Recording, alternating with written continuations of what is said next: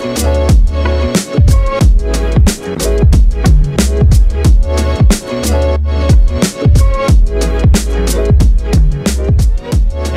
up everybody? Jacob from over here at TITANS of CNC. Thanks for coming around to watch our second video when it comes to programming your Fanuc robot. Previously, if you haven't seen it, we started a program from scratch. We added in a quick door open code. This second video is going to include getting our robot to move above our puck, go down, and get ready for a pickup. Remember to stick around for all of our great Fanuc content, because at the end of the day, this series is going to get you ready to pick up a piece of material from point A and put it into your machine for point B. So let's get started. Now, the next step is going to actually be making sure that our robot is in what we call a perch position. A perch position can be programmed to whatever you like, but at the end of the day, it is going to be the position that your robot goes to before your program can actually run.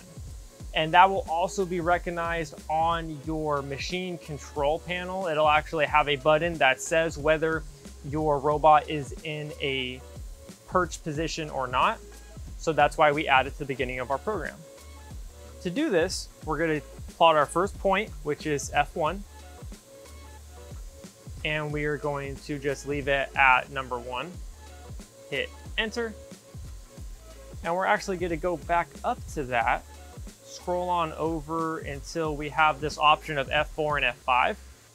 We're going to hit F4 for choice, and we're going to change it from a P to a PR, which is where we hold our registers. From here, we can enter what I already know as the robot perch position, which is number 32. And if you wanted to make sure that it's at the perch position right now, we hold our dead man, hit reset, hold shift, and hit forward. The robot will move if it is not in the perch position. If it already is, then no harm done. So from here, we're gonna move our robot arm to get into a nice pickup position so we can go get that puck. I'm gonna hold my dead man, hit reset, shift, and in this top right corner, you'll be able to see that right now we're in group 1, which is our robot, joint. So when I move, my x-axis in this case is going to be joint 1. You'll see that it rotates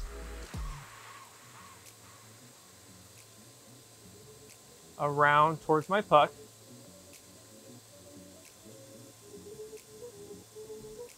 And I can go from this position inward towards the puck. I can go down in Z, and that's a nice little starting point. So we can go directly down to pick up our puck.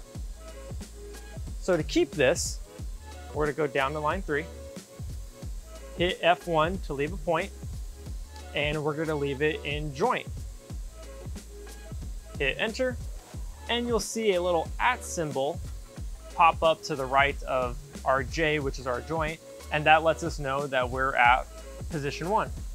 Now from here, what I like to do is change from a G1 joint by hitting my coordinate button to a jog frame, world positioning, tool position, user frame. These are all different values that I have put in previously that will also be done in later videos. And it just relates to either the work coordinate system of your robot for world, which is center, or what I'm going to use, jog frame, which revolves around the end effector of your robot. We're going to hold our dead man, hit reset, shift, and now you'll notice that the axes actually move different when I hold Z. You have multiple moving at once instead of just the one joint.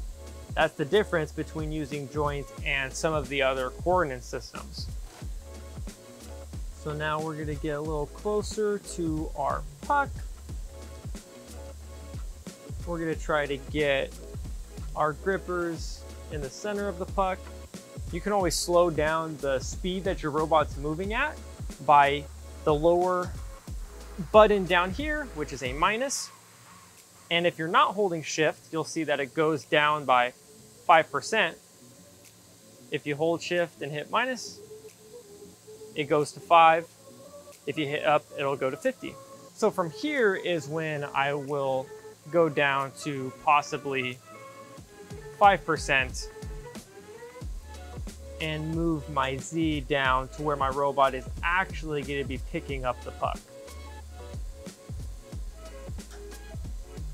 And I'll go down, hit F1 for point,